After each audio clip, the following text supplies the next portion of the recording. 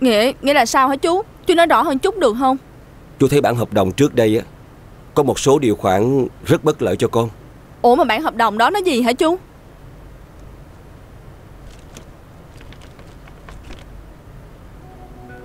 Ở trong điều khoản hợp đồng ghi rõ con có vay của bà Hồng một số tiền là 100 tỷ đồng. Vì vậy con phải chuyển hết số tiền thừa kế thì mới mong là trả hết số nợ đó. Bà mẹ nó. Trời ơi, làm sao đây chứ? Bây giờ con phải làm sao hả chú?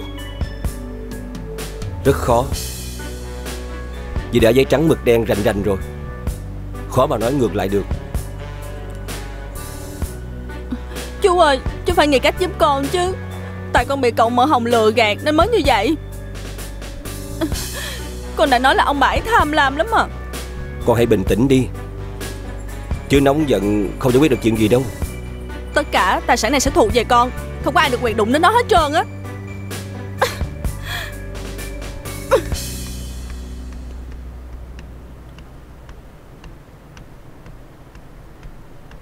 Cháu gái không ăn cơm sao? Dung. Mợ hôm nay tử tế lạ, cũng biết quan tâm đến người khác nữa hả? Nhìn cháu gái chắc là không muốn ăn cơm nhà rồi. Hay là đã no nê khi gặp luật sư Hoàng Nam? Kỳ Dung, ăn cơm cái đã con. Mẹ thấy ngon thì mẹ cứ ăn đi, con không có ăn nữa đâu. Con sao vậy? Từ sáng giờ con có ăn gì đâu. Con không thích ăn, mà con không ăn chung với những người con coi như kẻ thù vậy đó. Cháu gái của tôi ngoan quá, không biết chào hỏi lễ phép với ai hết trơn.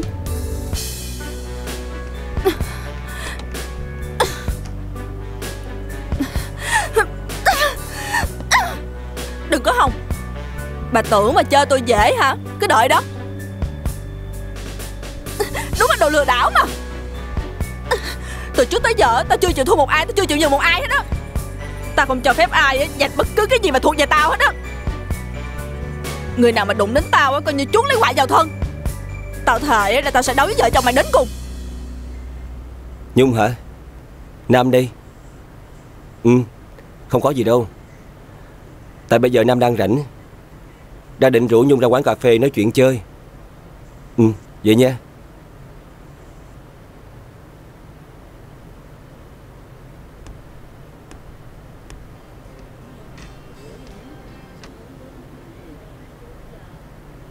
Nhưng Nam cảm nhận được cái sự phân vân trong cách gật đầu của Nhung đó.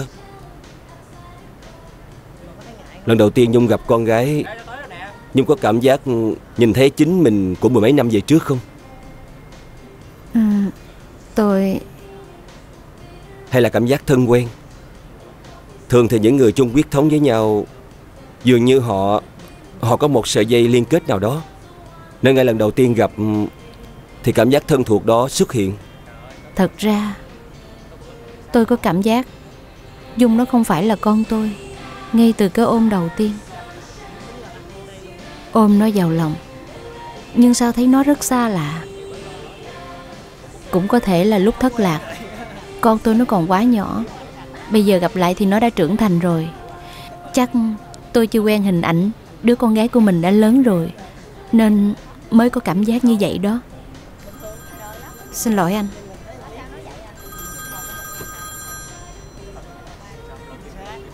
Alo.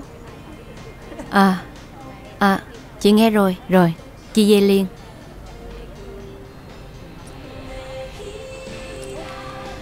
Mợ ba gọi tôi, kêu tôi về nhà gấp. Chắc là họp mặt gia đình có chuyện gì đó. Thôi, tôi chào anh, tôi về trước nha.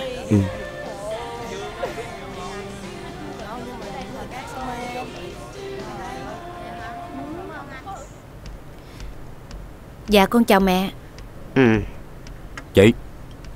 Chị.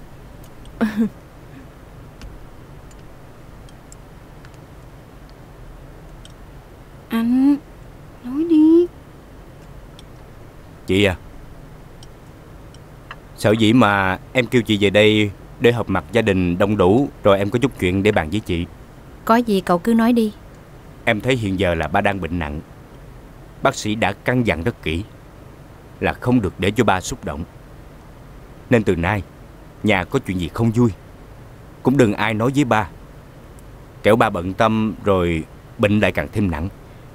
Đúng rồi. Bây giờ điều quan trọng nhất là sức khỏe của ba, nên mọi người có thể đến thăm ba. Ăn nói thì phải cẩn trọng. Dạ. Nếu chị mà tán đồng như vậy á, thì từ nay về sau nhà mình có chuyện gì chị em mình á bàn với nhau là được rồi chị ha. Con thấy á, dù sao ông ngoại cũng là chủ gia đình. Mọi người á, có làm gì á cũng phải hỏi ý kiến của ông ngoại chứ. Ngoại thấy con cháu của mình bây giờ cũng đã lớn hết rồi, cho nên ngoại cho phép nó bàn bạc với nhau, thống nhất với nhau là được rồi. Không cần phải làm cho ông ngoại lo nghĩ nữa. Bà ngoại cấm không được đứa nào làm phiền ông ngoại. Còn gì nữa thì con nói luôn đi. Dạ, nếu mẹ cũng đã nói như vậy á, thì con xin nói thêm. Từ nay về sau thì cháu Dung sẽ không liên quan gì tới xưởng sơn mài và dự án xây vũ trường nữa. Tại vì con thấy cháu Dung còn quá trẻ, thiếu kinh nghiệm, nên không thể kham nổi một chuyện trọng đại như vậy. Nên chính vợ chồng con sẽ đứng ra chịu trách nhiệm trong vụ này. Cùng là người một nhà, nên con không làm nổi á thì cậu mợ làm giùm cho. Chắc không có vấn đề gì đâu con ha. Chị, vợ chồng em tính vậy chị thấy sao? Chị thấy vậy cũng tốt. Cậu mợ có nhiều kinh nghiệm và bản lĩnh hơn cháu nó, làm thì chắc chắn sẽ tốt hơn. Mẹ. Nhưng chị thấy chuyện xây vũ trường thì cũng phải nên cân nhắc. Em nghĩ là sẽ tiến hành ngay đó chị. Nếu chậm trễ thì sẽ có người nhảy vô làm trước, thì chúng ta sẽ gặp khó khăn. Chị ơi, cái gì mới á thì mình phải nhảy vô làm lẹ mới hơn được. Để lâu nó nguội, không còn nhiệt quyết, làm cũng bớt hay đó chị. Cái này là một ý tưởng kinh doanh hốt bạc, nên chị không cần phải lo. Cái chuyện tài sản bị thất thu là không có đâu. Nói ra thì cậu mợ phải cảm ơn cháu Dung nhiều lắm, vì con đã nghĩ ra một cái chuyện kinh doanh tuyệt vời như vậy. Nếu chị không phản đối thì tụi em sẽ làm dự án liền, rồi nhà mình sẽ phất lên nữa đó chị hai. Gia đình mình trước giờ chỉ quen làm mỹ nghệ sơn mài, giờ mở ra làm vũ trường, chân ướt chân ráo mà làm, chị thấy mạo hiểm quá. Vợ chồng Sơn chắc cũng đã lường trước cái chuyện này rồi, nên cô không phải lo nữa đâu. Dạ. Tôi nghĩ Sơn bây giờ là con trai trong gia đình. Dạ. Đứng ra gánh vác công việc của gia đình, và nó sẽ đứng ra thay ba nó.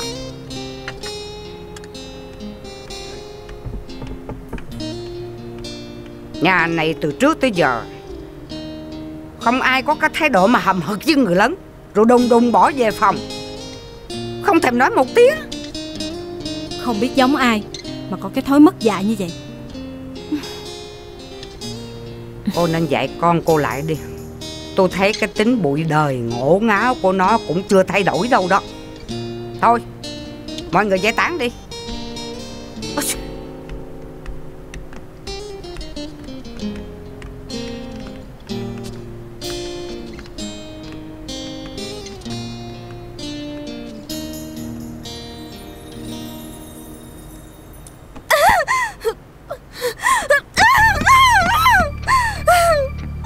Con làm cái gì vậy?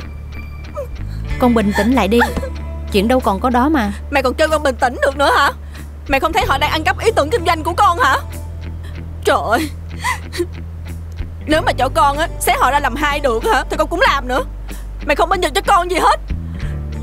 Họ mới nói một cái là mà liền à. Đúng ra mẹ phải dành lại cho con chứ. Giành giật gì ở đây hả con? Chúng ta cùng là người một nhà mà. Người này hay người kia làm, mẹ nghĩ cũng như nhau thôi. Mẹ nghĩ nếu con thích thì con cứ theo phụ cậu mợ một tay, có gì cậu sẽ chỉ bảo cho con. Như vậy cũng tốt mà. Con không có thèm. Thả để cho con làm, không thì thôi. Chứ đừng có bắt con cứ tò theo đuôi ổng. Tính cướp của tôi hả? Đừng có hòng. Tôi sẽ không bao giờ để cho vợ chồng các người lợi dụng công sức của tôi nữa. Tôi nhất định sẽ có cách làm chủ. Coi kìa, người trong gia đình với nhau, tại sao con lại giành giật, đấu tranh như là kẻ thù vậy? Mẹ thấy con ít kinh nghiệm, mà làm một dự án lớn như vậy không ổn cho lắm đâu con à. Để cho cậu mở con làm, mẹ nghĩ có lẽ chắc là... Thôi đi, mẹ đừng có suốt ngày theo phe họ được không? Đúng ra mẹ phải đứng về phía con chứ. Mẹ phải nghĩ cách gì giúp con để con được làm chủ chứ. Con hiểu rồi. Thôi nếu mẹ không giúp được gì cho con thì coi như con bất hạnh vậy. Tuy là mẹ không giúp gì cho con, nhưng mẹ sẽ ở bên cạnh con. Mẹ sẽ... Thôi mẹ thôi đi.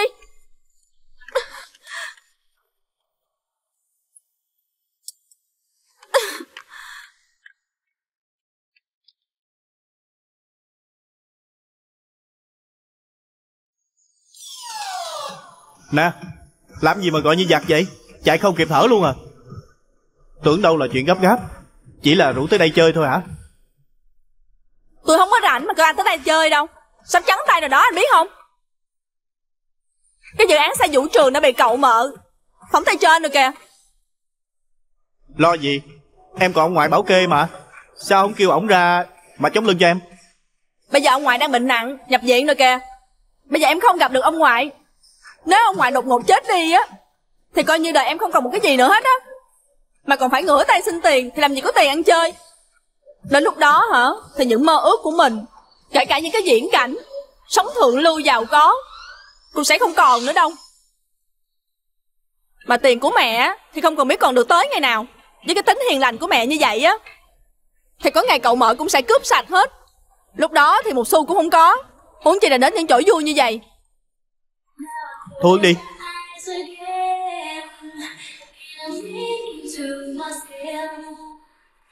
Ủa, mà em kêu anh ra đây á là để uống rượu vậy hả? Biết vậy á, khỏi kêu anh ra đây làm cái gì? Em tính đâu á là anh sẽ quan tâm hay tâm sự với em. Anh làm người kiểu gì vậy? Nghèo như vậy á hả? Thôi đi về cho rồi luôn đi, ở đây làm cái gì? Nè, cô im nghe chưa? Giờ mà tôi còn ngồi bên cạnh cô á là may lắm rồi. Chứ nếu người khác á là tôi đã bỏ đi rồi. Tại sao anh đối xử với bạn gái của anh như vậy? Cái lúc người ta đang cần anh á thì anh bỏ đi. Ừ, thì bây giờ á cô cần tôi, chứ tôi đâu cần cô đâu. Trước giờ á tôi chỉ chơi với những người cùng đẳng cấp với tôi thôi. Còn những kẻ thất bại và nghèo hèn không phải là đối tượng xứng đáng để mà tôi chơi chung. Cô hiểu chưa?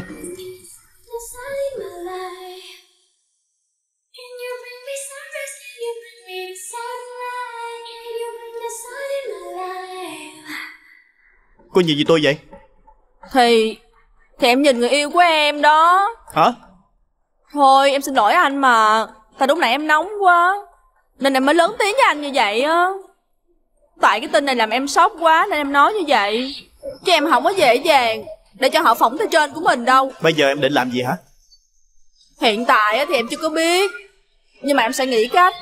Nhất định sẽ lấy lại những gì thuộc về em. Nếu mà được vậy á thì tốt.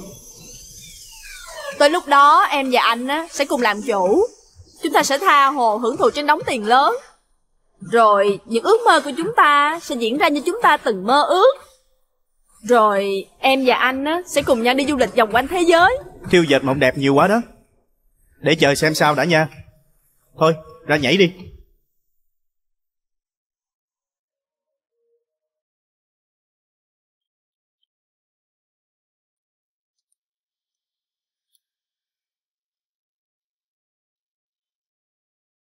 Ủa, bộ chú bị phong thấp hả? Dạ đâu có. Tại tôi thấy trời ở đây cũng mát. Mà sao tôi thấy chú đổ mồ hôi nhiều dữ vậy? Chẳng qua là cái tính của tôi kỳ cục vậy đó. Cứ lo lắng chuyện gì là mồ hôi chảy ròng ròng mà. Dạ, có phải cô vào đây để thông báo chuyện giải tán xương sương mài theo ý của cô Dung phải không ạ? Trời đất ơi, tôi vậy mà đi nghe lời con nhỏ đó hả? Tôi cấm chú không được nhắc tới con nhỏ đó ở trước mặt tôi à. Dạ. Tại ba tôi bệnh, còn nằm trong bệnh viện á, nên từ nay xưởng sơn mài có chú với lại thằng Lâm trực tiếp quản lý. À, cậu Lâm kìa. Ủa, mẹ. Ngồi đi cậu. Ngồi đi cậu. Nè, mẹ cậu mới thông báo là tôi với cậu tiếp tục quản lý xưởng sơn mài đó nha. Vậy hả mẹ? Hai người cứ thoải mái làm việc đi. Bây giờ không ai có quyền can thiệp vào cái xưởng sơn mài này nữa đâu. Mẹ, Con cảm ơn mẹ. Thì ra bấy lâu nay mẹ ủng hộ đam mê của con. Vậy mà con không có biết gì hết. Mẹ cứ tin ở con. Nhất định con sẽ làm tốt công việc của mình. Xưởng sơn mài này sẽ mở rộng sản xuất cho mẹ coi. Ừ, thì sao cũng được. Thôi mẹ đi về đây, cứ nói chuyện tiếp đi. Để con tiễn mẹ. Con đi nha chú. Để con xách cho mẹ. Trời ơi, con làm cái gì vậy? Hư hết của người ta rồi. Thôi để nó đi. Năm lại đây. Con lại con sửa này giùm chú coi. Con để đi, để cho nó làm. Lại đây. Đó, con bào cái cây này cho chú đi. Nè, cây này nè. Nhớ giữ chắc hai tay đó nha. Rồi, giữ chặt hai tay vậy đó.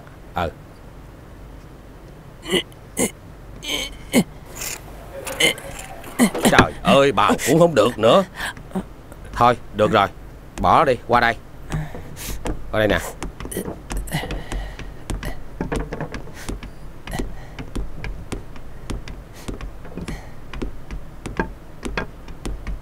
Cái này chắc mày làm được đó. Xếp hết đống này lên kệ cho tao. Xong rồi quét dọn sạch sẽ cái chỗ này luôn.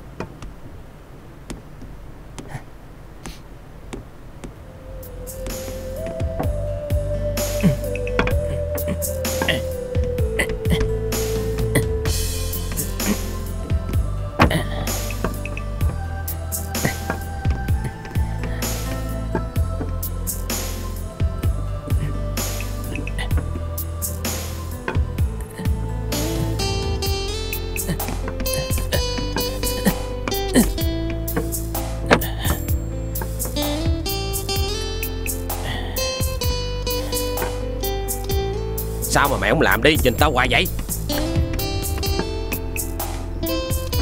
Nhanh lên.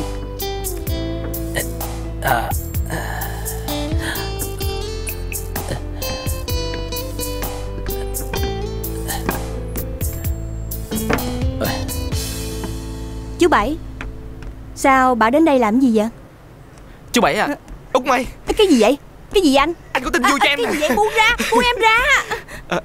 Trời, anh kỳ quá, có chú Bảy đây mà. Không sao, anh vui quá. Ngồi xuống. Chuyện gì? Mẹ anh mới tới á. Em biết rồi. Mà sao? Thì chắc là mẹ anh hối dẹp xưởng hả? Tầm bậy không à. Không phải như vậy mà là ngược lại. Mẹ anh nói á, kể từ nay không có ai được đụng chạm tới xưởng sơn mài của mình nữa. Hả? Anh nói thiệt không? Thiệt. Ôm vậy không kỳ hả? Dạ, tại con vui quá chú Bảy. Thôi, hai đứa cứ tự nhiên đi, để tôi đi ra ngoài ha. Anh này, anh đi gọi cho anh Tiến liền đi. Báo với ảnh là xưởng sơn mài mình sẽ hoạt động trở lại, để ảnh khỏi cứ đặt hàng khách hàng khác. Lẹ đi.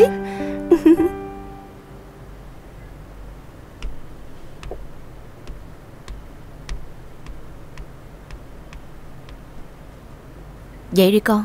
Dậy xuống ăn cơm nè. Bộ con bệnh à? Con thấy trong người sao? Đâu có sốt. Bây giờ thì con không bệnh gì cả, nhưng mà thời gian nữa con sẽ bệnh đó. Có ai mà không bệnh đâu. Thôi không có giỡn nữa. Xuống ăn cơm nè. Mọi người đang chờ đó. Con không có ăn đâu. Sao vậy? Hay con ăn gì rồi hả? Con chưa có ăn gì hết. Và con cũng sẽ không ăn gì hết á. Sẽ tùy thật. Khi nào mọi người cho phép con gặp ông ngoại á thì con mới ăn cơm. Thôi đừng có trẻ con như vậy mà con. Chỉ có trẻ con mới bỏ ăn để yêu sách này nọ thôi. Đi con. Đi. Mẹ thả con ra đi. Con đã nói là con tuyệt thực mà. Con chỉ muốn gặp ông ngoại thôi. Con muốn nói cho ông ngoại biết tất cả những chuyện mà vợ chồng cậu ba làm. Có chuyện gì thì con đợi ông ngoại khỏe hẳn đã. Sức khỏe ông ngoại giờ không tốt. Con mà nói chuyện xấu ra, ông ngoại sẽ buồn. Có khi lại xảy ra chuyện không hay nữa. Mà nói có chần chừ không nói hả? Sao có ngày không nói được á? Lúc đó biết tính sao đây hả mẹ?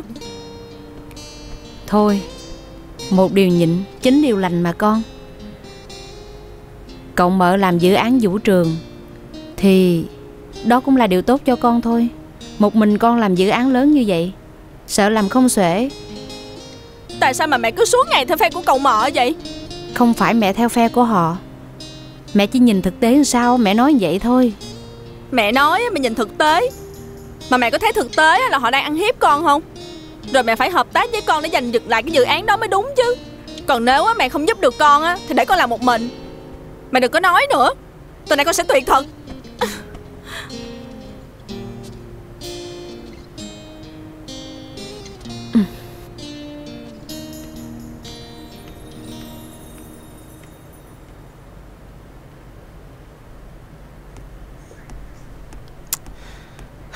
Nhìn mặt cậu Lâm như vậy biết là mình nói đúng rồi đó. Tiến đã hủy bỏ cái hợp đồng cũ rồi. Vì Tiến đã ký được hợp đồng mới lớn hơn nữa đó. Cái gì vậy anh? Là sao? Cái gì? Thì ra anh dám em chú Bảy hả? Chết nè. Chú Bảy, chết nè. không mang hết con gái nữa. Thôi. Em đâu vậy? Đi về báo tin cho nhóm Bụi Đời biết được không? Con đi nha chú Bảy. Trời ơi.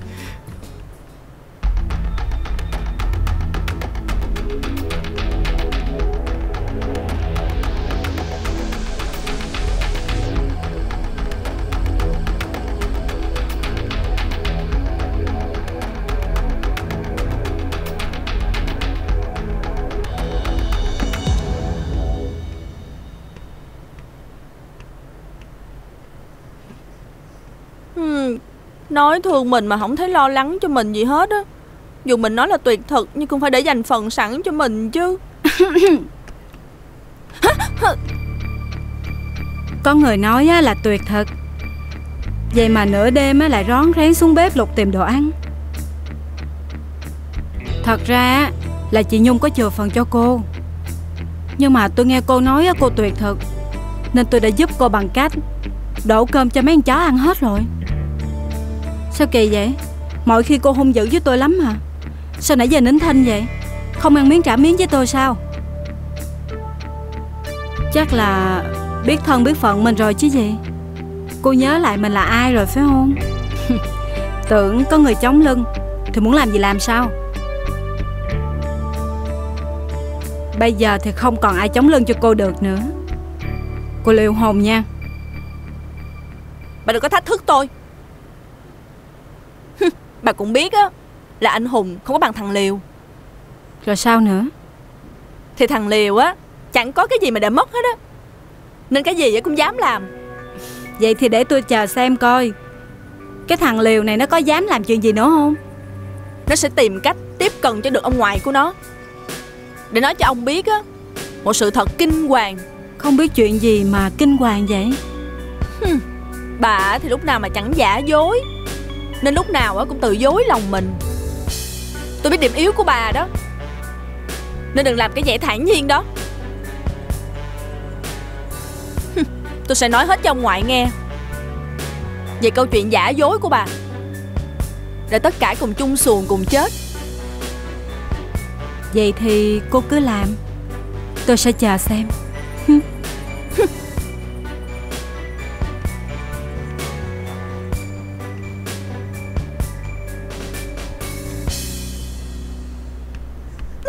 Chị Hai, có chuyện gì mà chị khóc vậy?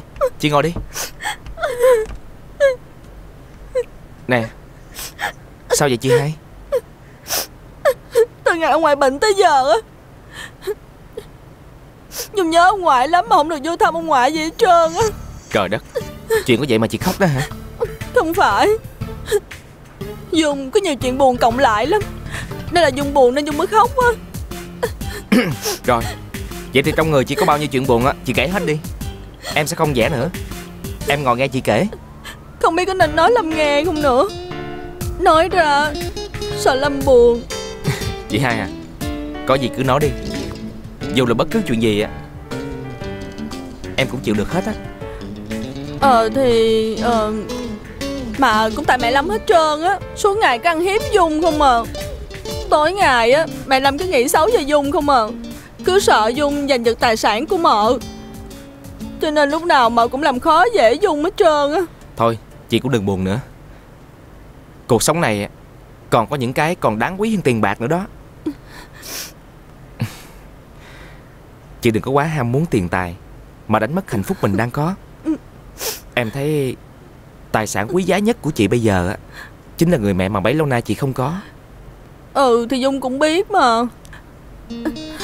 Chị hai à, nếu chị muốn sống thoải mái và hạnh phúc hơn thì chị cần phải xem tiền bạc chỉ là phù du thôi.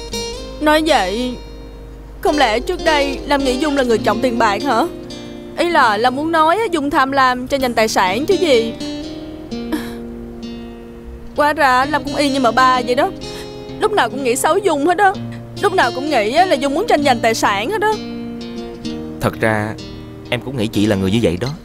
Nhưng em khác mẹ em có sự thông cảm cho chị.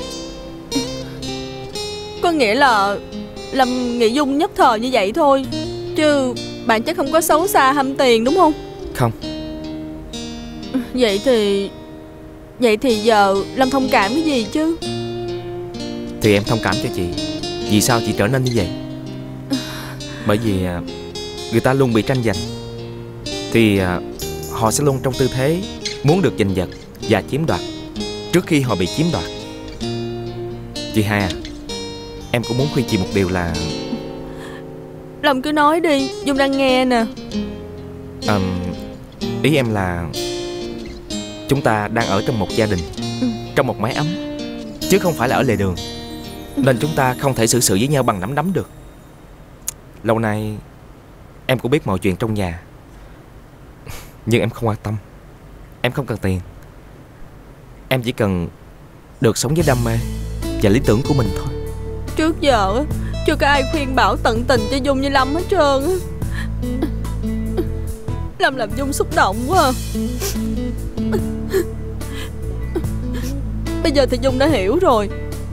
Bấy lâu nay mình nghĩ sai nhiều thứ quá. Thôi, chị đừng có khóc nữa. Hiểu ra được là tốt rồi. Từ nay Dung sẽ thay đổi và làm theo lời của Lâm. Mà khi nào Lâm có vô thăm ông ngoại thì nói với ông ngoại là Dung rất là nhớ ông ngoại, mong cho ông ngoại mau khỏe để về nhà. Dung sẽ dẫn ông ngoại đi biển như hôm nọ vậy đó. Hay là khi nào mà Lâm vô thăm ông ngoại Lâm cho Dung đi theo với nha. Dung muốn biết tình hình sức khỏe của ông ngoại bây giờ ra sao lắm. Để em suy nghĩ lại ha. Nhớ nha, Lâm suy nghĩ nhanh nha. Dung bây giờ lúc nào cũng trông chờ từng ngày để được vô thăm ông ngoại hết á. Em biết rồi. Thôi Dung đi về nha. Không làm phiền Lâm nữa đâu. Cảm ơn Lâm nhiều lắm. Chị hai về. Bye bye. Hả? Con Dung mà nó cũng có nước mắt nữa hả? Trời ơi, chưa có gì ngạc nhiên bằng cái chuyện mà nó khóc đó. Em nghĩ nó là đứa không bao giờ có nước mắt được hết á. Đúng rồi đó. Nó giống như là một cái con người băng giá, không có biết khóc đâu. Tầm bậy tầm bạ. Ông này làm hết hồn mà. Ủa, có phát kiến gì mới hả tiến sĩ? Nghiên cứu cho thấy là mấy người nói sai hết rồi. Gì trời?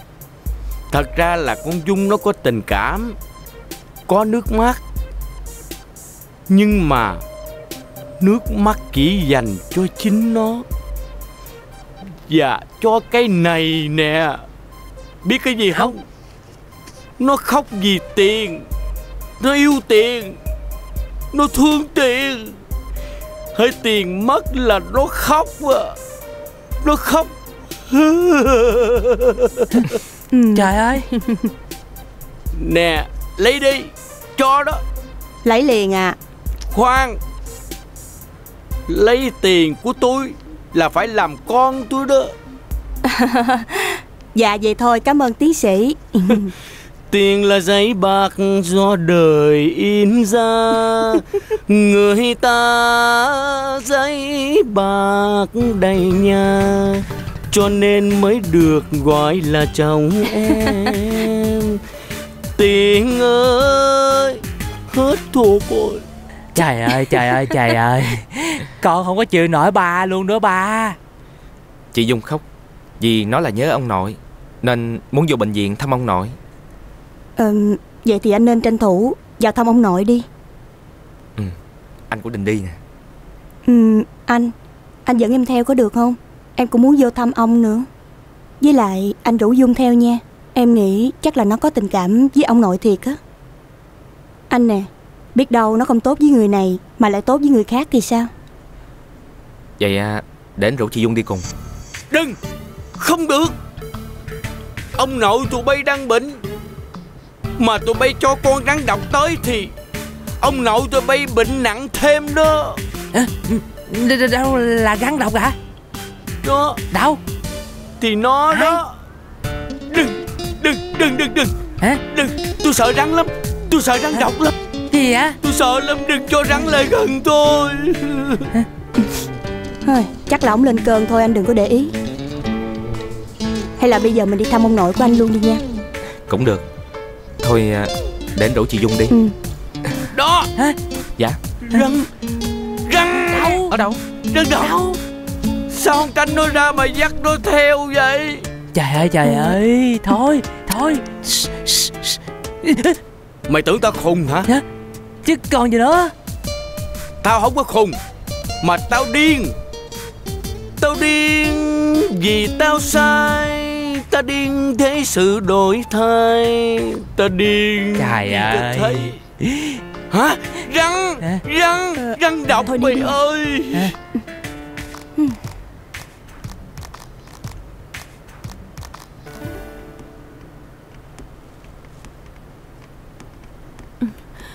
Không biết ông ngoại giờ đang thế nào ha? Nhìn thấy tụi mình vô thăm chắc ông ngoại vui lắm á. Từ ngày ông bệnh, mình chưa có dịp vào thăm ông nữa. Nè, em xưng mình với ai vậy ta? Có lẽ với chàng Lâm này đúng không? Hai người này lẹ lẹ lên đi. Vô thăm ông ngoại mà cứ này nọ linh tinh. Rồi em xin lỗi. Nhưng mà chị nên nhớ là ông đang mệt, không được khóc bù lu bù loa nha chưa? Ba, tụi bay là cái đồ bất hiếu. Ba, tao không có những đứa con như tụi bay. Đi đi. Ba, con xin lỗi ba. Mọi chuyện không phải con đâu ba. Ba ơi, xin ba tha tội cho vợ chồng con. Tất cả mọi chuyện này không phải lỗi của vợ chồng con đâu ba. Ông phải đó ba. Không phải vợ chồng mày. Ông à. Vậy chứ là ai? Hả? Cái đồ gian tham. Ba, tụi bay còn dám qua mặt tao nữa phải không? Dám gạt tao hả? Tụi bay dám dựng lên một tấm màn kịch để nhận một đứa cháu hờ hả? Để lừa dối tao à? Đồ mất dạy. Tao đã quyết rồi. Tao sẽ truất quyền thừa kế của tụi bay và để cho vợ chồng tụi bay đi ăn xin. Ba, ông dám đối xử với con trai như vậy sao? Tôi lại ông mà. Ông từng tàn nhẫn với nó như vậy. Nó là con trai của ông mà. Bà đi đi. Đi đi. Ông vừa nói cái gì? Bà đi cho khuất mắt tôi. Ông mẹ. Bà cũng là một cái loại độc ác. Bà cũng như tụi nó thôi. Là một cái lũ tham tiền.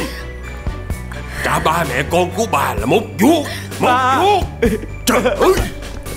Trời ơi. Không, con nhớ ông ngoại nhiều lắm.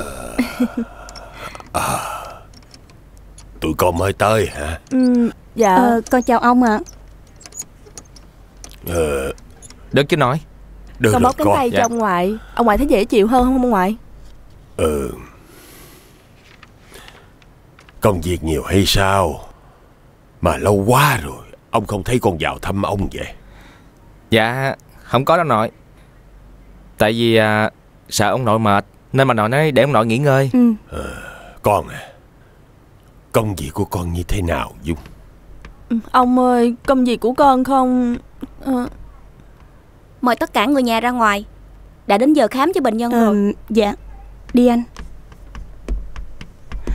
Dạ con chào bà. Ơi. Cháu gái bên đây vô tới đây đã thăm ông ngoại hả? Vui ha. Ông nội con tới giờ ăn rồi đó. Hai đứa đi ra mua cháo cho ông ăn đi. Dạ. Thôi để Lâm út May đi thôi. Nè ông nghỉ nha. Con ra đây. Ra đây cho bà nhờ chút việc nè. Đi.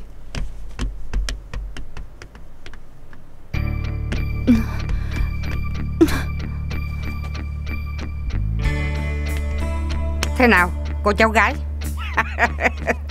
Bác sĩ đến kịp thời chứ? Thì ra chính là bà đã... Tôi đó. Tôi cho bác sĩ vô để ngăn chặn cái sự tọc mạch của cô. Cô thấy sao? Bà cao tay lắm. Bà đã cao tay chặn mất đường đi của tôi. Nhưng bà nhớ nè, bà già rồi, bà có thể chặn tôi lần này, bà đâu có chặn tôi hoài được đâu, phải không? Hình như cô không biết sợ lệnh cấm của tôi hả? Lệnh cấm hả? Còn lâu á. Như vậy là cô muốn cô mạnh tay hơn hả? Bà định hù dọa tôi hả? Hù hay không thì cô cứ thử đi rồi sẽ biết. Nè, tôi đang nói với cô đó. Trả lời đi chứ. Biết hả? Dòm cái gì? Đi khỏi ngay cái bệnh viện này đi. Trước khi tôi làm cái điều mà cô phải hối hận đó. Đi. Ủa? Chị... Ủa Dung? Đâu sao vậy? Dung không đợi bác sĩ khám xong rồi vào? Dung có việc gấp, Dung phải đi về. Ủa? Chuyện gì vậy anh? Ủa thôi, sao nội? Dung nó có việc bận để nó về ha. Thôi đến lúc khác ghé thăm ông cũng được. Ơi lúc nào bà cũng ở đây để đưa nó vô thăm ông cũng được. Dạ. Thôi. Chào bác sĩ. Vô thăm ông đi. Dạ. Mời bà qua đây có chút việc. Mời bà. Dạ. Ông nội xem nè. Người yêu con mua cháo cho ông nội nè. Cảm ơn hai con nha. Nội, Út May bây giờ đâu còn là người xa lạ đâu mà nội cảm ơn. Anh dạ không có gì. Cái anh này. Nhưng ông phải công nhận, từ ngày mà Lâm yêu Út May tới bây giờ, ông thấy nó chững chạc hơn. Nhất là trong công việc, sự sáng tạo nghệ thuật thăng hoa rất nhiều. Nội, con biết mà, chỉ có ông nội mới hiểu con thôi. Cho nên ông nội nè, ông nội phải mau hết bệnh á, để về còn xem công việc của con thăng hoa nhiều hơn nữa. Hai con hãy cố gắng lên. Ông tin là xưởng sơn mài sẽ khởi sắc bằng bàn tay và khối óc của hai con. Con cảm ơn ông đã tin tưởng giao cho con và anh Lâm. Tụi con sẽ cố gắng hết sức để cho xưởng sơn mài đi lên mạnh hơn. Nhưng mà... Sợ gì? Sợ ăn hiếp hả? Không phải. Giờ chỉ sợ con không được tiếp tục làm việc ở xưởng sơn mài nữa. Đâu có còn cái gì trở ngại nữa đâu con. Ông nghe bà nội con nói, Dung nó đã suy nghĩ lại và bỏ ý định xây vũ trường mà. Dạ, vậy là ông đồng ý hả ông? Ông, nhưng mà ông phải nhanh hết bệnh nha, để mau khỏe còn về nhà nữa đó. Được rồi. Nếu không anh Lâm và con sẽ không tập trung làm việc được đâu ạ. Đúng rồi đó nội. Dạ, con cũng cảm ơn ông vì ông đã ủng hộ việc mở rộng xưởng sơn mài. Thôi được rồi. Nè, hai con hãy cố gắng làm tốt công việc đã bắt đầu. Dạ. Hãy hết mình với công việc mà các con yêu thích. Ông hy vọng là hai con sẽ thành công. Ba. Chào cô. Dạ. Con chào bác. Ba thấy trong người khỏe không ba? Hôm nay ba thấy trong người ba khỏe rồi đó con. Đây là Út May, bạn gái của thằng Lâm đó con. Cái tay. Thưa ông nội, thưa cô hai, tụi con dự định là... Em nghĩ bây giờ còn quá sớm để mình bàn chuyện này đó. Cả anh và em đều còn quá trẻ. Với lại chúng ta còn đang có một tâm huyết lớn là dành cho công việc ở xưởng sơn mài mà, đúng không? Chúng ta có thể thực hiện hai công việc song song mà, đúng không? Hai con cứ vừa lo công việc ở xưởng sơn mài, vừa tính cái chuyện kia luôn. Như vậy một mục tiêu mà trúng hai đích á. Thấy chưa, ông nội cũng ủng hộ đó. Dạ, thưa ông, còn có rất nhiều người cần đến sự phát triển của xưởng sơn mài để thay đổi đời sống của họ. Nên chuyện riêng con xin phép được gác lại ạ. Những người mà con đang nhắc đến có phải... Dạ, đó là những người bạn bụi đời của con. Tuy là họ nghèo tiền bạc, Nhưng mà họ rất giàu tình cảm. Họ là những người rất là tốt và đang rất là cần có một công việc đó. Con biết lo cho người khác như vậy là rất quý. Con còn nhỏ mà có suy nghĩ lớn. Dạ. Ông rất vui khi con và Lâm lại có chí hướng lớn như vậy. Ông hoàn toàn ủng hộ chuyện tình cảm của hai con, cũng như công việc của Lâm và Út Mây. Ông hứa là khi nào mà ông thật khỏe rồi, ông sẽ đến thăm các bạn của hai con. Dạ. Dạ, con cảm ơn ông nhiều lắm ạ. Con cảm ơn ông nội. Con chúc cho ông mau hết bệnh và luôn mạnh khỏe. Cảm ơn con. Dạ xin phép ông, con về. Về con. Con ra ngoài này một chút nha ba. Cô đứng lại. Tôi có chuyện muốn nói với cô. Có chuyện gì thì lúc khác nói. Bây giờ tôi mệt rồi. Mẹ cô vô bệnh viện thăm ông ngoại rồi. Nhà này trong lúc này chỉ có 3 người thôi. Tiện thể nói chuyện luôn.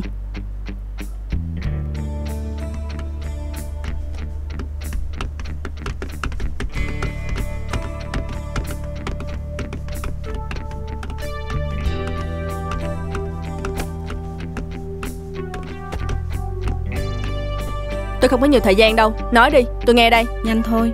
Giai đoạn cuối thanh lý hợp đồng đó mà. Bà nói thanh lý á là thanh lý được ngay hả? Không có được, tôi chưa sẵn sàng. Tôi không biết cái sẵn sàng của cô là đến khi nào. Nhưng tôi biết một điều, là đã đến lúc cô thực hiện hợp đồng trước đây của chúng tôi.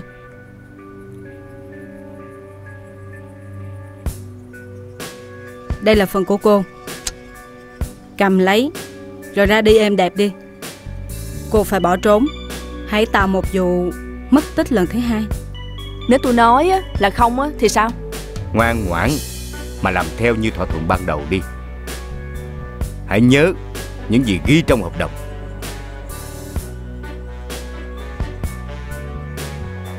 Bao nhiêu đây?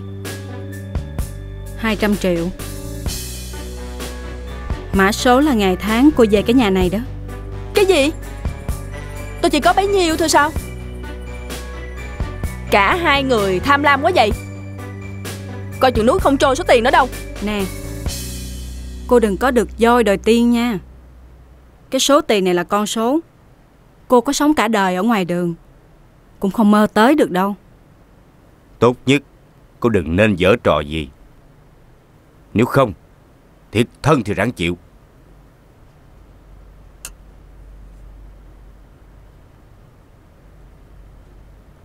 Nói tóm lại á, chúng tôi muốn cô phải làm cho êm đẹp, không quấy rối nữa. Nếu không thì... Nếu không thì sao? Nếu không á, thì sẽ có bàn tay của giới giang hồ giúp tôi sợ gái cô. Cậu mợ quên mất là tôi xuất thân từ đâu hả?